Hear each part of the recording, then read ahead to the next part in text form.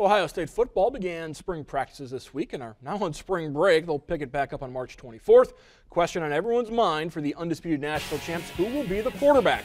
As Braxton Miller, J.T. Barrett, and Cardell Jones all return.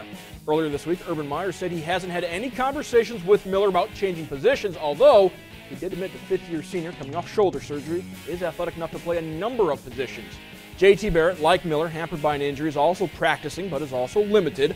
So postseason hero Jones is getting the majority of reps.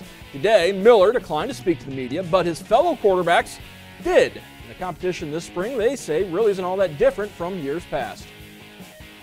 I think that's like all sports, especially at a high level. You're gonna be friends and things like that. Help each other in order to get better, but also you still have the fight in you that you're going to compete, but then off the field, friends and things like that. But it's always that inner competitiveness that everybody has, I think, on this team, that you want to play at Ohio State and be the starter. So we all got better over the years and over practices and over camp, but we always compete with each other.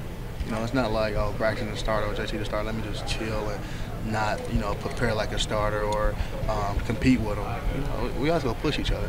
I'm not Braxton, but being that I do talk to him like every day, I think it'd be something me and you both be shocked at if he was to leave. So, yeah, I don't know. I think it's really ridiculous, honestly, but.